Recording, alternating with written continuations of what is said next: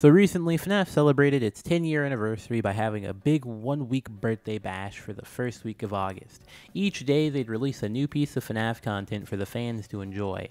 Overall, it was an amazing event that garnered a lot of needed hype for the franchise. It had some huge highs and also its fair share of lows. Now, today, instead of talking about anything actually interesting that got revealed, like the new script leaks or the toy animatronics being showcased or that Dead by Daylight collab, I instead want to make a video on a trashy demo for an official FNAF racing game. Not the demo for the joy of creation, an actual promising looking game. No, I want to talk about a racing game that gets outshined by Roblox graphics. So what exactly is a 5 laps at Freddy's? Well, as I said, it's a racing game. That's about it. On August the 3rd, the trailer was published to ClickTeam's official channel. Now right off the bat, it immediately got a mixed reaction. Some people thought the game looked promising, but just needed a graphical tune-up, and others thought this was the worst thing they had ever saw. But for most people, they were just confused. The whole trailer kind of felt like a bad April Fool's joke that was going to lead into something more promising. It was like, there's no way they made this and thought it was good enough to release. Like, there has to be something more to this. You had people picking apart the trailer for every drop of lore they could find. Which makes this whole thing a lot more funnier when 4 days later they just kinda dropped the demo on Steam with an even more suspicious looking announcement tweet. Sadly, this wasn't a bad joke from what we can tell, but instead an actual game in development, and it was just as bad, if not worse, than what the trailers made it seem like. Right off the bat, the biggest issue with this game is its presentation. The game just looks ugly, which feels wrong to say. Obviously, the devs had a much more brighter and cheerier tone for this game in mind, given the Tumblr-esque redesigns of the animatronics and the killer 8-bit soundtrack accompanying the game. But yet they still completely missed the mark and somehow thought this looked good. First off, I'm not a game designer or animator, but I can still tell when something is just bad. All of the UI just looks bland and clunky. Just look at the title screen and tell me this doesn't look like something you'd see on a bad itch.io horror game. Secondly, they need to fix the models. Picking your character is supposed to be something that gets you hyped for the game. While who you decide to play may not affect the overall race and game, there's still a sort of magic to a good character select screen that almost every game should try to replicate.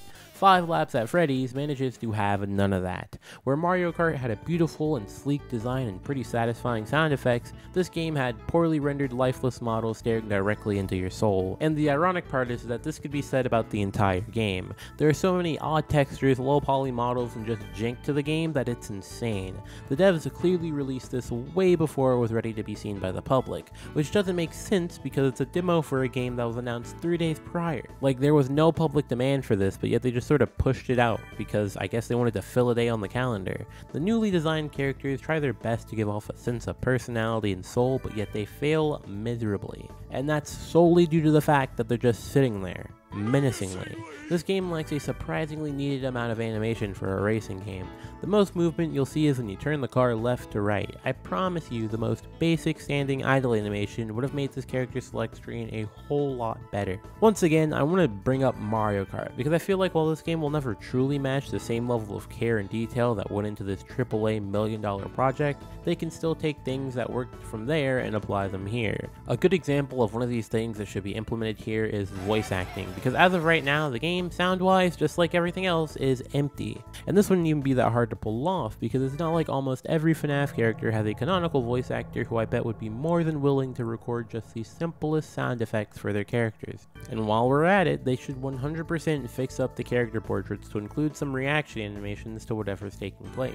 It's the little things like that that truly help make a game. And while yeah, for a demo, you don't need to have all of these things at once, but when you release a demo that no one was asking for a game that was so recently announced and literally has a release date planned just a year from now, and yet you still somehow managed to make it look this bad, I think it's fair game to be super critical. Next up, I want to pick apart the maps, because I sure do have a lot to say. Out of the 3 maps we received, only one was visually pleasing to look at. The rest had terrible shading, poor visibility, and just ugly models. Fazbear Hills, while not being the most intricate map, the vibrant colors and neon lights managed to make this map actually kind of enjoyable. There was never a moment where the map felt too dark or looked ugly. Midnight Motorist, on the other hand, is quite literally just the complete complete opposite. The entire night shift portion of this track is a nightmare for people with bad vision. The ugly red skybox manages to cause the map's track to blend in, making navigating feel frustrating. Because like the whole map becomes just not being able to see where you're going. But at least this map is kind of interesting, since it's a callback to the Midnight Motorist minigame, and they have some cool obstacles in the way like the cars and the stands with people in them. Something I can't call interesting, but I can say it has all of the other map's previous flaws and more, is the sinkhole. This is probably the worst racing track I've ever played, and it's honestly the reason why I'm making this video. But before I discuss the gameplay jank of the stage, I want to talk about how bad the stage is visually, because Jesus Christ, what were they thinking? I get this whole track takes place underground in the ruins of the Pizzaplex, but does that mean the walls have to look this bad? Why does the statue look like that? And why is the track so rigged and poorly textured? If Midnight Motorist was a pain for people with bad vision, then the sinkhole is the final boss for people with just vision. Everything blends in, and yet they still decide to dim the lights, and it's like, why? If the devs want to somehow fix all of these maps, here's my advice. Add more things to Fazbear Hills, like other animatronics walking around in the background, or just more buildings. Try to make it like that one Animal Crossing map from Mario Kart. They need to truly make this map feel like a FNAF World reference. And for Midnight Motorist, maybe add some more signs or flashing lights on the highway, or just change the shading a bit to make the track stand out more. And when it comes to the sinkhole, just start over. The gameplay sucks. Like, I was trying to find a way to ease into this, but I can't really. The karts all feel slippery, drifting's awful, and going off-road completely brings all motion to a halt, meaning there's no possibilities for small shortcuts or even the tiniest of mistakes. These are all really bad issues for a racing game. First, let's tackle the racing itself. It doesn't feel good to play. Constantly, I'm slamming into a wall for no reason. The game somehow manages to give stick drift to a keyboard. Okay, I'm in first. First is the worst. Second is the best.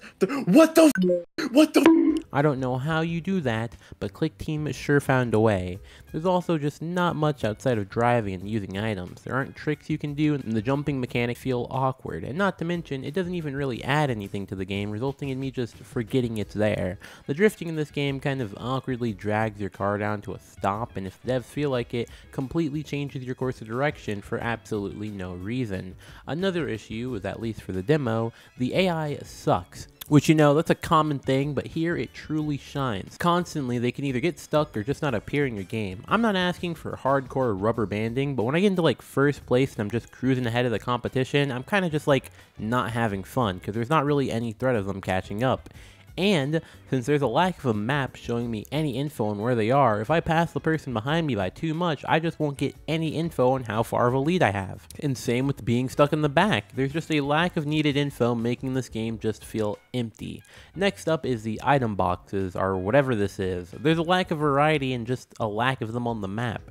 At least as of right now, since we're playing against NPCs, unless you're directly in the middle placement, there's no use for items because there won't be anyone to use them on. So when the driving sucks and there's no fun mechanics, the whole game just sort of turns into a mess, which honestly explains everything. First gameplay fix is boost the number of racers from 8 to 12, if not more, because like these maps are pretty big for just 8 racers, which is ironic that the maps are so big, yet they still had the genius idea of giving us 5 laps instead of 3, causing each race to drag out longer than it should. Second, if they add more item boxes around the map, that results in more items being used, resulting in games becoming a lot more hectic and fast paced, which is going to be a lot more enjoyable than this snooze fest. The third issue has to do with the maps again.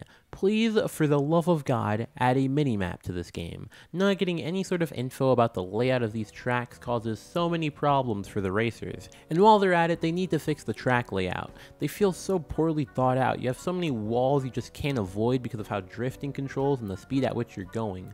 Once again, this issue is most prevalent in the night parts of Midnight Motorist and the sinkhole as a whole. Because get it? As a whole? Get it? As a whole? Sinkhole? Overall, this game is a huge mess. There's a plethora of bugs and things that just need to be ironed out, and as I've stated, the whole game just sort of feels lifeless and empty. I don't know how big of a budget / team of people are working on this, but seeing as the full release is slated to come out in 2025, I'm extremely cautious that A, this game is going to be a huge flop, or B, it's going to have a major delay, because there's no way they could possibly make what's basically just a concept pitch you turn in to get greenlit, turn into a fully fledged game that anyone would be dumb enough to pay for in such a surprisingly short amount of time. But although I might have came off extremely cynical and disappointed, I think if they do manage to add the stuff I mentioned here and more, this game could genuinely be a pretty big hit.